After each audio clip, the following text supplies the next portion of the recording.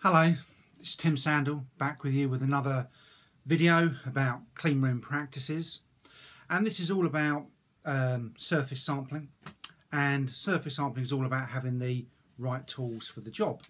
So for example, what I meant to use was the common swab. Now a swab might look simple. You might think it's a piece of cotton, or in this case nylon, on the end of an applicator stick, but actually the swab is quite an important device in the microbiologist's tool.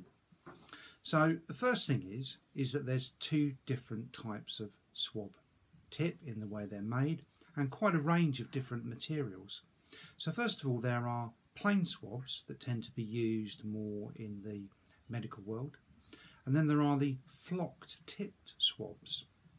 So if I try and get a bit closer, you may just be able to make out that this is not a smooth swab, but it's actually made of orientated strands of nylon that are arranged perpendicular to the shaft.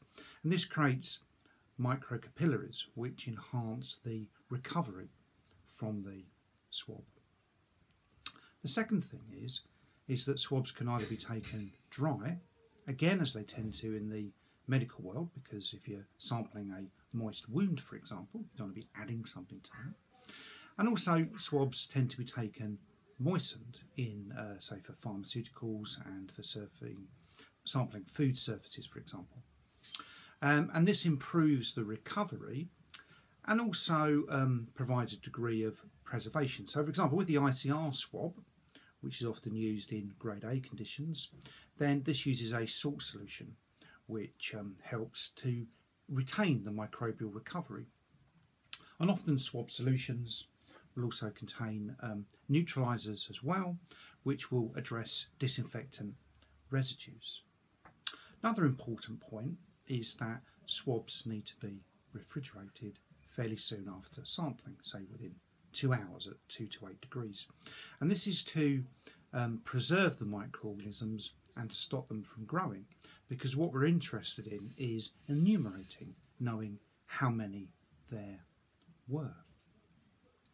Now this isn't often the case, saying that again with medical world, where swabs might have a special medium, something called Amy's charcoal medium, for example, which is all about preserving the microorganism and maximising its recovery, so a doctor can work out what species it is. There's different ways to enumerate from a swab as well.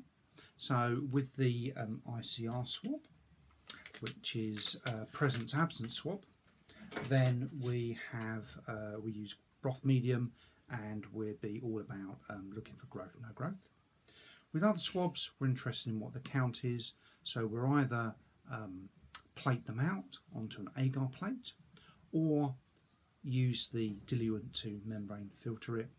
And also alternatively, there are ATP bioluminescence technologies, which are again used in food industry, but don't have the level of quantitation that is suitable for, say, pharmaceutical industry.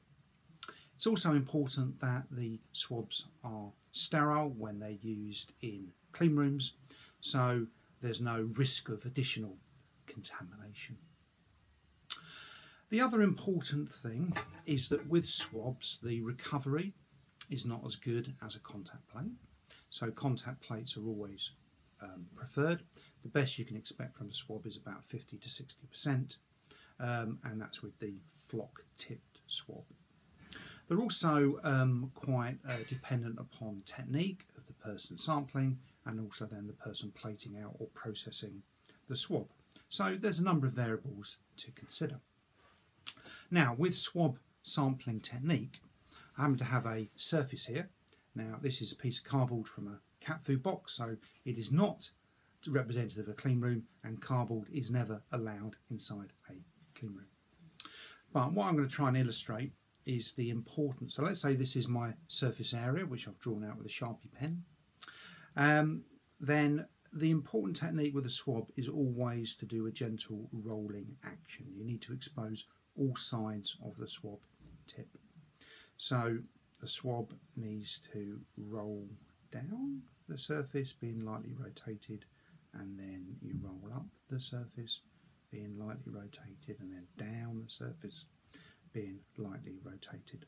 And when you've done all of that, then it's going in the across direction, rolling lightly across, and again rolling lightly across.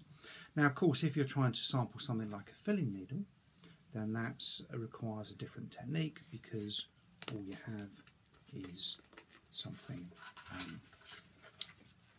thin, say like that. So all there you can do is to rotate up and then to rotate down. So just to illustrate that again, I'm going to have a smaller square here, and I so happen to have a Sharpie pen. Of course, you can use other brands of pen as well. You don't have to use a Sharpie pen. So just to illustrate that, you're very much doing this activity whilst rotating, and then when that activity has been completed, then you're doing this direction for the representative surface, because what you're trying to do is to get as many microorganisms as you can and to come up with a surface that's broadly maybe similar to the size of the contact plate, or at least broadly representative, so that when we find so many microorganisms, we have an idea of what that surface bioburden is likely to be. Okay, so this was the short video from Tim Sandle looking at a microbiological topic. So hopefully that's been some use, and it remains for me to say good luck with the rest of your working day. Cheerio. And I think I need to go and do something else. Goodbye.